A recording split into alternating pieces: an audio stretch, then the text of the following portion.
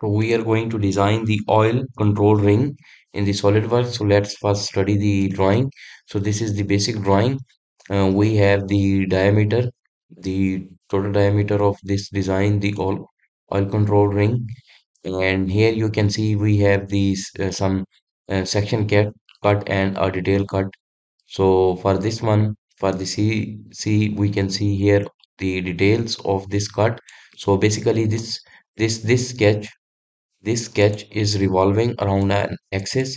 So we are going to make this simple sketch and we are going to revolve it and we are going to use the thin feature option for the mid plane. So all the details are given. The design is very simple. So let's go and try to design it in the SolidWorks. So the units are in inches. Make sure the selected units are in inches. Then go to the sketch tab and open the sketch and we have to select a plane. So for this drawing, it does not matter which plane you are going to select.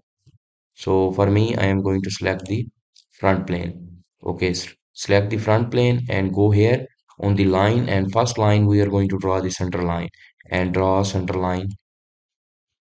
Okay, we don't need it to dimension the center line. Then just draw the line tool, select the line tool, and we are going to make this sketch like that. So we can draw this sketch using different method, but I am going to explain a simple method and it is more efficient. So for this first point, drag this origin and draw a line like that, a horizontal line. Okay, draw a line like that. Now, when you uh, left click the second point, the line tool will be activated. Now, at this point, basically, we needed a small circle here at this position. So we draw this line, and now we needed to draw a circle like that.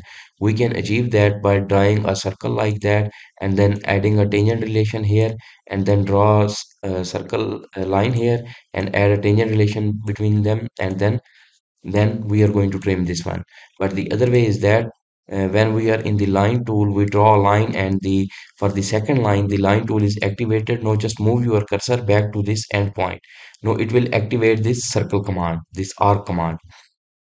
Okay, so activate this and place the arc like that. Then when you put this, the line tool will be activated again. Then draw another line like that, and now when you move your cursor you are still in the line. Now we want to again go to the arc tool, so again move back to this endpoint like that and it will be converted to a arc. Sometime it must be like that, or sometime it become weird like that. So if this happen, just go here, again go here to the endpoint and draw this line, this point like that, and then again in the line tool draw a line like that and just keep tracking these points, to track this point, and again move back to this endpoint and make this tool into a arc tool and just auto track this point. So you just draw a half circle, so just drag this point like that, and then place a line like that. And now we needed to finish this line, so just drag this point. You see a dotted line, so basically it's tracking this point like that. Okay, now we needed to define the dimensions. So you can see the dimension here for this drawing. It's very simple. Okay, so from this point to this line, we are going to place a full dimension. So first select this point, this one, and then select this reference line and move your mouse other side of this reference line and place the dimension here. So it will draw a full dimension, and it's 2.775 and place it. Now we also have a tolerance here, so we can add that. Let me first make it to go to document properties, units, and make it decimal 3. Okay, now I'm going to edit this sketch. Okay, so now select this dimension. When you place this dimension, this property box of the dimension is open. So this property box will be open, and here under the tolerances and precision, expand this, and here select the symmetric, yes, and place 0.003. So this will be here. Okay, let's just go and find the other dimension and place the dimension and the relation. So we already automatically have some relation. So zoom. So you have the good view and select dimension. We already have some relation, like you can see this line and this arc have a tangent relation. So for this line, we have the dimension of point 0.1.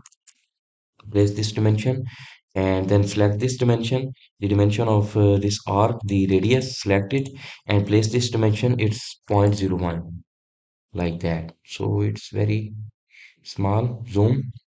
Okay, now we needed to add the relation. You can add the relation by pressing the control, select this arc and zoom to see this arc and select this arc. These three arcs, zoom out and add a relation between them and equal relation. So this sketch will be become very small. Okay, next we needed to define the relation. So for this line and this line, we want them have a relation of equal. So make sure you selected these two lines, the upper line and the bottom line, add an equal relation between them. Okay, for the next dimension, here we have this dimension. Okay, so select the smart dimension tool and for this line, not for this line, this dimension is from this point to this point. So we have to drag this point, zoom, and just drag this center point and left click to control it and drag it at this place. So smart dimension tool, this point and place a dimension here 0.060. Okay, so we actually added this line and next we have to see if there is any other dimension which is defined. So from this side to this side, distance is also this one. So now we needed to define these two lines, make them equal. Okay, so select this line, press Control, select this line and add a relation equal. So now this sketch is fully defined. We don't need it to define any other dimension. Okay. So exit the sketch and now we needed to use the revolve. So when we select the revolve, sketch plane on which to sketch the feature cross section or an existing sketch. So select this sketch and it's asked this window. This sketch is currently open. A non-thin revolution feature requires a closed sketch. Would you like to sketch to be automatically closed? No. We select no and here the thin feature will be activated and we have to define for the direction midplane and define its dimension, so 0.010. So this will be the sketch, like that you can see, and check mark. So now this is the oil control seal. Now the only thing which is left is this hole. So we have the dimension here and from the vertical uh, it has the angle of 10. Okay, so we selected the front plane and draw this sketch here.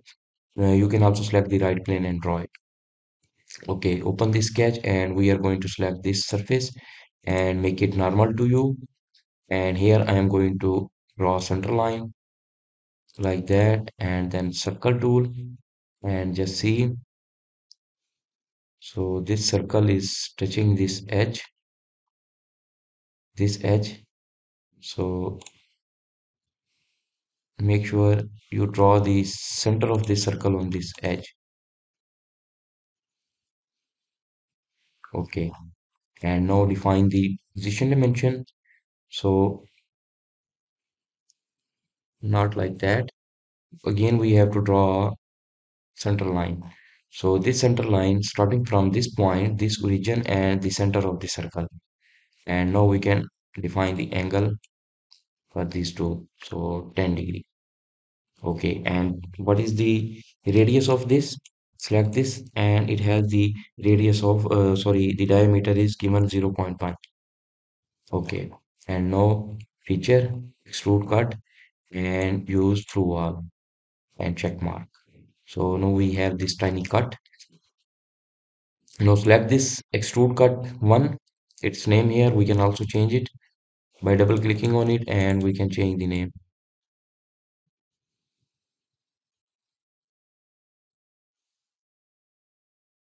Yeah, one click and then another click, it will so now you can rename it.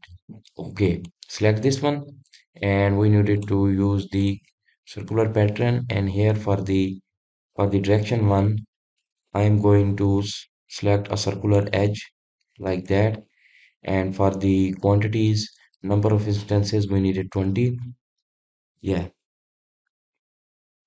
and check mark. Now we just draw this ring. So basically, it's very simple, some few steps, and we achieve this design. So everything is defined here. The drawing is very simple, and we can also define this material. So go to the material, and guys, if you did not subscribe my channel, please subscribe it. And we have this material 1045,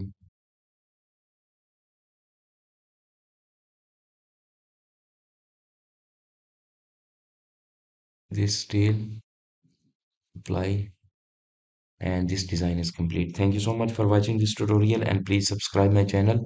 Thank you so much.